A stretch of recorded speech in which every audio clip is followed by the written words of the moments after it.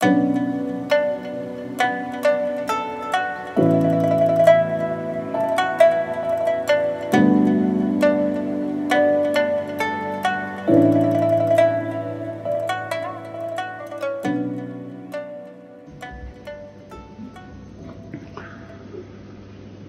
才咱们练这个抻气和这个拉气呀，这里边呢，有2个问题需要同学们注意啊。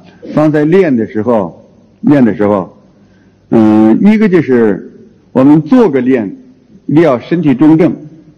做练的时候不要那个腰不要这么塌着啊，按咱们做的要求嘛，那个腰有点往前塌，往前塌着。要站着的时候呢，腰可以稍微往后放松一点；坐着的时候要往前塌着。如果咱们做个练吃气呢，正好往前塌着，一吃气，然后呢一弓再塌回来。在一吃气的时候，往下一那个丹田重子的时候，往那一重腰往后的一弓再塌回来，一弓一塌3个，完了之后腰是塌着的。做咱们练拉气的时候，练抻气的时候也要注意这个腰，这个弓是往前塌着的，胸自然张开，所以练这个抻气就是这个肩一起一松，就是这个动作，啊，就一起一松，就是这个动作，啊，就这个动作。有的人做大点以后，那个弓肩，这样弓。这个意思啊，一开始吃的那个正规的做，就是这儿这么松，你要松的话就可以弓肩，可以这么大，可以这么做，是吧？可以这么做，但是一定不要这么做啊！不是硬上抬，而是要往上弓肩，往前挤，往一块挤，还是挤这个脖子抻开，一挤一抻。一挤一抻，这个意思啊，但是不要这样抻，不是这个样子，它是一弓这样抻，开胸啊，这个意思。大点的就这个样子，小嘛就这个样子，就这样子啊。所以这个一定要你做起，他做的很有节律啊，让。一缩一抻，一缩一抻，一缩一抻，一缩一抻，一缩一抻，一缩一抻，把这个节律做出来，你就是那个身体的规律化了。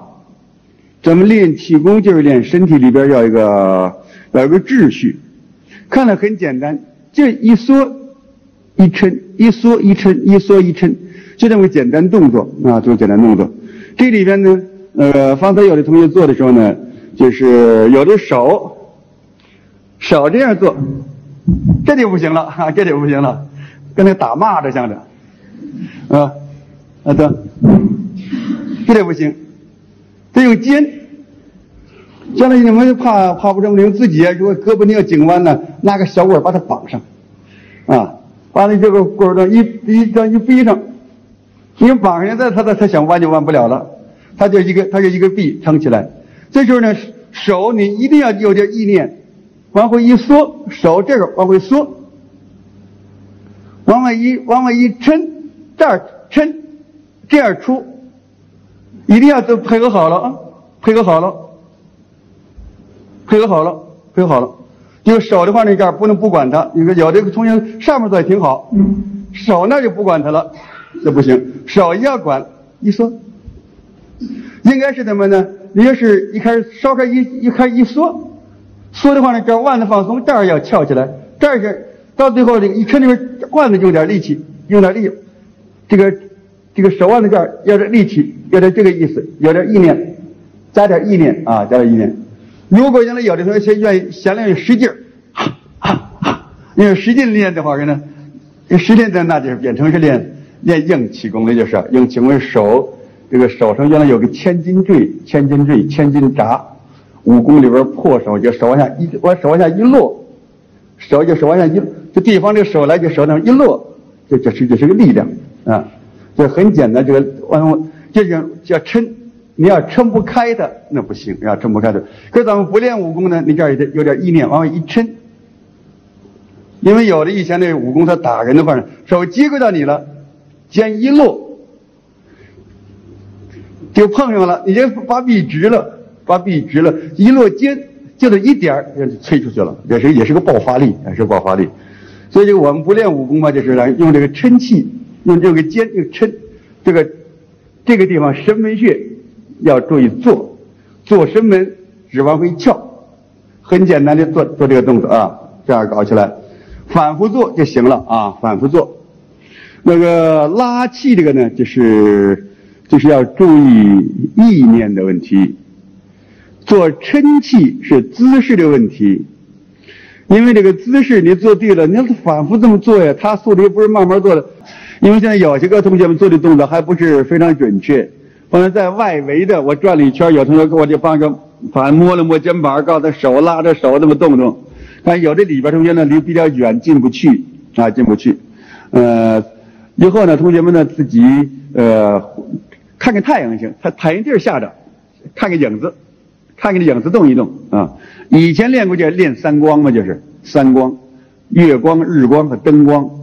以前没镜子，所以咱们现在还没有练功房，还没有周围有镜子练功房，咱们就相当于还就得是用这个什么呢？用太阳光啊，太阳光。看个影子。另外，你看看同学们的彼此做的，你看看谁做的比较舒服。你看他那个做，他都很自然，很有节律。你看你比较舒服，有的就不太舒服。你看了以后就不太舒服，也一样。动作倒是挺圆满的，你看挺圆满的啊。你这个就没了，这个就没有了啊。所以有同学一做，你看也挺舒服，一跟那个乐器走，很舒服，一个啊，和那个韵律很自然。所以这样的话，你看看他舒服的时候啊，他就动得比较舒服，你就是呢就得有个感受。像同学们做的时候，你们还可以，这时候倒不怕，也精神不集中，你就学嘛，看看谁什么样子啊。好的你就注点意，有的做的不够好的，一看你用什么样的有，你看他那个圆乎乎的这个样子啊，他那有的方面做有这么弯有这么抖，跟小老头像的所以像这个地方都不行啊，有的同学做的挺好的啊，在那一坐，身体是直的，但是放松的。这你要直的，你也不能绷个劲儿，一绷，跟那个军队里立正，起，这个状态也就不行了。那要放，我们还要松了，既要保持形体的直，还要放松，不能绷这个劲儿。一听，松开啊！那个这样搞这个硬气功的就是啊，硬气功的有他们这么干，按这口令头，松啊，这硬气功，咱们这个不是自然的，放松一点。但是形体那个动作要求要符合啊。今天咱们就讲到这儿吧。